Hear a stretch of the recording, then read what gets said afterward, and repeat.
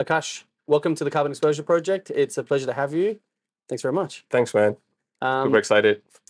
Yeah, as am I. I was just telling you before we started rolling that I'm really keen to learn from you.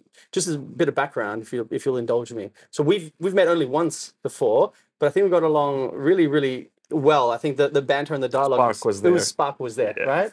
But I find obviously the work that you're doing really fascinating. But effectively, you're the first scientist that I've got on the podcast, and the scientific voice and scientific community is so integral in terms of just the rigor and the integrity that science has and it's a voice that's been missing oftentimes from the dialogue. I think we were talking off camera a little bit earlier around scientists in general are really open to discussing error, right? They're really conscious about it because they understand that in order to disclose that, it's then helps them to actually obviously reduce those error bars over time. And that narrative is effectively been hijacked by many well-intending folks in the media side. But I wanted to address that and dive head in and really learn from you from a scientific perspective. Let's talk about nature-based solutions and let's do a deep dive. So that's my very broad introduction. Can you give us a little bit of introduction about how you first arrived in this space, and then the type of work that you're doing? Okay. Thank you. I think the conversation is going to be really nice. I'm excited. I was one of those really nerdy biology students back in school. Yep. And I initially thought I want to go towards medicine, but I ended up in engineering. Okay. That was one of those decisions as a teenager I made. Mech-eng or electronics, communication engineering. Yeah. Okay. And my first job was actually a software engineer. Okay. But my cubicle was near the window and it was actually overlooking a national park. Okay, great. And at about 6 months in, I was like, I don't want to be here. I want to be there. I want to be there. And my girlfriend, not my wife, she was like, why don't you give it a shot? Like, you still have the acumen for it, for the science part of it. So I got into environmental sciences. And this is back in 2011, and I was in India. Okay. And it was just an emerging field. I remember my dad, he comes from a diplomatic government background. And he was nervous. He's like, are there even jobs for this? Are there jobs for this? And I was like, it's, if you're good at it, you'll find a space for yourself. That was his... The exuberance of youth. But I agree completely with that statement then and still now. Yeah, and as a master's student, I ended up working on marine turtles in the eastern coast of India. Oh, fascinating. I spent time in the central part of India helping friends do work on crocodiles, and it was what type of work? We were ecology work. We were looking at he was looking at how crocodiles, the gharials in India, how they choose their nesting sites on the banks and how it'll change depending on the flow of the water and the food that's available. Super interesting study in the hinterlands of India. Love that field work, and I did field work. The crocodiles with the really long and the snout at that's the one, and they're very shy. People, I think.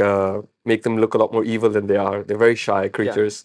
And that time I spent in the field was amazing. And I'm like, I love it here. Great. No matter how tired I am, I love it. And I ended up teaching afterwards for a while as a science teacher and then as an environmental science lecturer.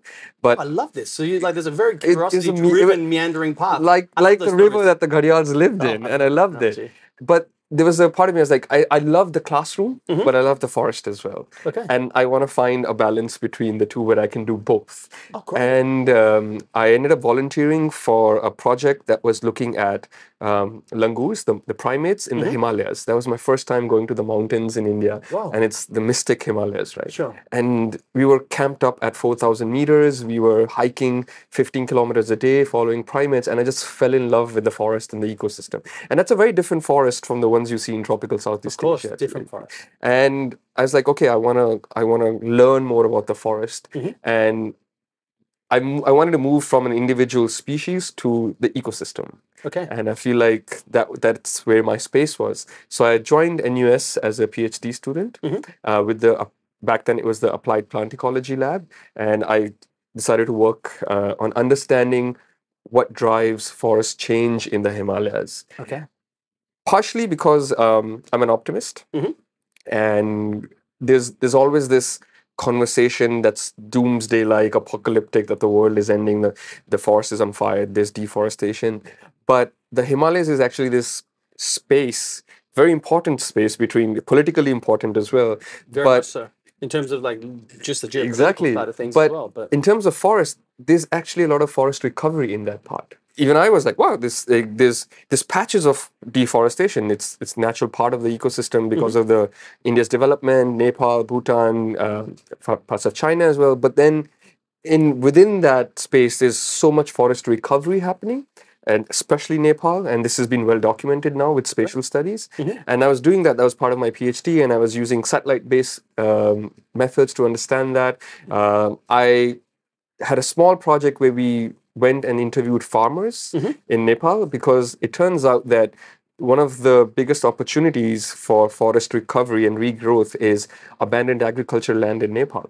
Really? It was like a really serendipitous moment for me. I was like, oh, I want to look at forest recovery. I'm like, oh, where is a lot of this forest coming? And we looked out, it used to be farmland before.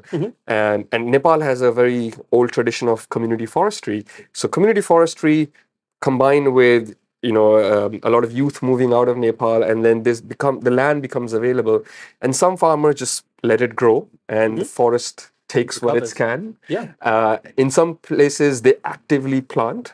So I love that part. And I was like, wow, this in the larger talk of climate change and carbon sequestration and sustainable development, there's a strip of land that is doing it already while everyone else is talking about it. I love that sense of optimism there, because it's actually looking at it objectively and saying, hey, there's some really bright spots here, and there's also an opportunity, right?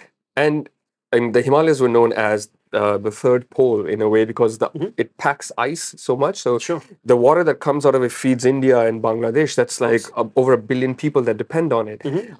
So I was working on that, and then I was at NUS, and the opportunity came by to join the Center for Nature-Based Climate Solutions to work on understanding carbon and the sequestration that happens in the forest ecosystems, but in Southeast Asia.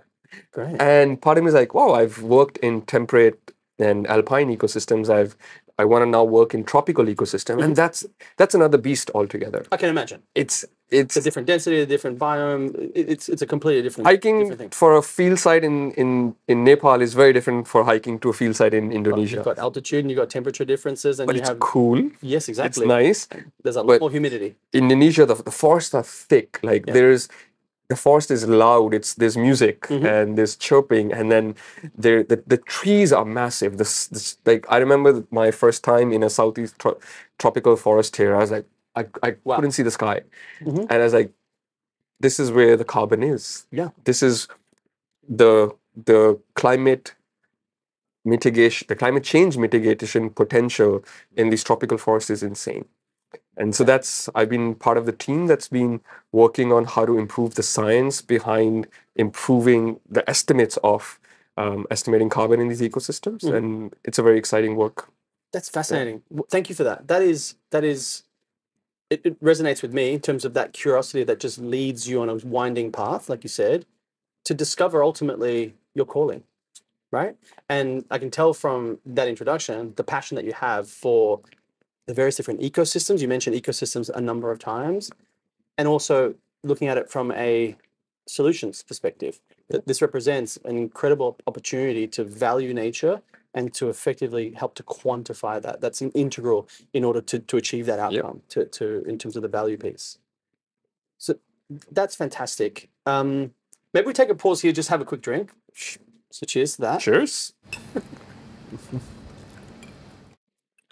Oh, that's delicious. You like that? Oh, lovely. Oh, awesome, dude. What a fucking intro.